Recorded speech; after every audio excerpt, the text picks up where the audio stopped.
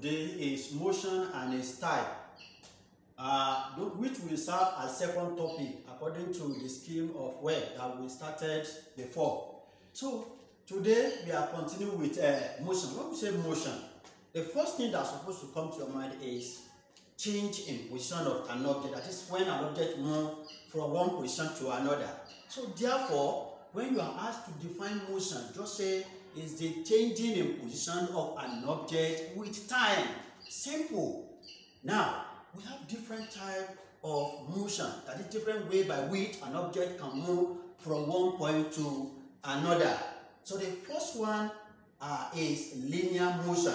Though there's no arrangement in it, if you are asked to state type of force and type of motion, you can state it anyhow. Just make sure you know what you are saying. So we have linear motion. From the name, linear, this is a line. You can see line, that is straight line. So we are asked to define it. You can see on this table I have type of motion, then the major keyword that you need when you are defining it. Then these are the examples. Now we have linear motion, that is from here you have straight line. That is the movement of an object on a straight line. An example of such is a car moving on a straight road. Likewise, when you are walking on a road, on a straight road, that is linear motion. Now, another type of motion is oscillatory motion. Now, the key word for this one is to and fro. Don't forget, most of the time we say it. When you want to go somewhere, say, "Mommy, please, give me transport fees for to and fro." So you mean to go and to come back. So, but under this one, our go and come back is not just to go and come back. You must follow that same direction that you followed when you are going. So you follow that same direction when you are coming back. So it means the oscillatory motion is movement of an object in to and fro manner. So that's why I say movement of a simple pendulum ball. So you can see, let's try and see it here. This is simple pendulum experiment. Oscillation is simple pendulum ball. That we normally use to perform experiment on simple oscillation. Just display it like this and release it. You can see it's moving to, fro. That is not only a sample, you can have it on a spring. So you just press this one down like this, release it. So it will be moving up, down, up and down, up and down. That is another example of what? Oscillatory motion. Even our heartbeat is an example of what? Oscillatory movement. To be moving up, down, up, back, front, back. It's an example of oscillatory motion. Another one is what? Movement of what? Piston of an engine. Up, down. It's another example of what? Oscillatory motion. Then another type of motion is what? Random motion. And the key word for that is what? Zigzag or irregular manner. Zigzag or irregular manner. So then example of that is what? Movement of a smoke. You can see if something just happened among the students in the class, they will just be moving anyhow. So I say, why are you moving here and there? Why are you moving irregularly? Why are you moving zigzag? So if you see someone that's moving in on specified direction, that is the movement that does not have specific direction. So we call it what? Since a movement of butterfly is part of it, sometimes butterfly will fly up, sometimes will come down. Then some people they count movement of snake as well as an example of it. Yeah? Then let's move to another type of motion, which is what? Rotational motion. This one, the key word under it is what? About its axis. Don't misquote the rotational motion with circular motion. They are different from each other.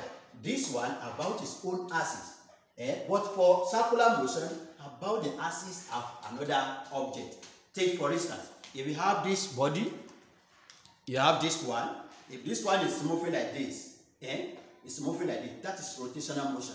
But if this one is like this and another body is moving around it, you can say circular motion. Look at the movement of what? Fan blade. This is an example of what? Example of rotational motion. Rotational motion. So when an object is moving about its own axis, we call it rotational motion. But in case of circular, an object will be at the center or the space. Right? So if you are winding a stone like this, that is what? Circular motion, not rotational motion. Then the sixth part type of motion is what? Relative motion. To me, I believe the relative motion is major type of motion, but it's one that will make you to know that actually something is moving. When you are inside a car, close your eyes and close all the window, you will not know that the car is moving. But by the time you open the window, you see another reference outside, another frame outside. So that those three outside the car, they are moving backward, or the houses, they are moving backward. Your mind will tell you, see that those trees or houses are moving, or the car where I am in is moving. So that is that about relative motion. That is movement of a body in reference to another body, and that another body we call it frame of reference. Frame of reference, the body through which you are referring your own condition with. Then an example of that, a car moving relative to the ground or a tree. Now, these are the type of motion. They may ask you state type of motion. Majorly, we have, they normally mention 4: linear, oscillatory, random, rotational. But if they are asked to state 5, you include this one. If they are asked to state 6, you include this one. Now, can an object just move anyhow? An object will not move. If you place it at a point, there will be something that will make an object move. And what is that something? That something is called force. Now, let's try to see the type of force we have and effect of force on an object. So majorly, we have 2 major types of force. We have 2 major types of force. The first one is types of force. We have number 1, we call it what? Contact force. These are, when we say contact force, we mean the force in which there is what? Contact between the 2 bodies. You can see, for instance, this one is like this. By the time I make my hand on it like this, I'm pushing it. There's contact between my hand and this rheostat. We call it constant force. There is this one as well. There must be contact between this ball and this mat and my hand before it will move. And that's why we call it what? Contact force. Pull, pulls, tension. They are the example of what? Contact force. Then the second one is force field. Force field. So in this case, there will be no contact between the 2 bodies. The object will just move. What if, when you hear something like that, there's no contact, then the object moves? The first thing that's supposed to come to your mind, that's so close to us, is what? Movement of magnets. When you have 2 magnets, so you bring them close to each other, it's either you experience attractive force or repulsive force. Depends on the pole. So, the force between the magnets is called force field. Another one is that of gravitational force.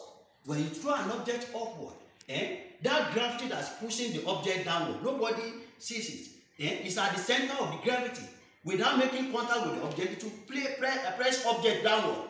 Then another one is electric field. It's not until when you touch the wire that will be electrocuted. Because there's something like magnet very close to that wire. The moment your hand is within that field, it will attract it. That's why we count that one also as one of what? Force field. So the 3 major force field are what? Gravitational force field, electric force field, and magnetic force field. Then this force has some effect on object. What are the effect of object and effect of force on object? It can change the shape of an object. Look at it. If you apply force to it like this, so it will change the shape. So which means force can change the shape of an object. So force can make an object move. When you press it like this, it's as a sort of force. It will make it to move. Then I can use it to change the direction. It's moving like this. I can change the direction as what? As a sort of force.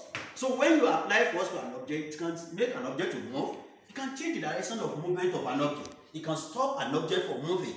It can change the shape of an object. So those are the effects of force on object. So inshallah, the next topic will still follow after this.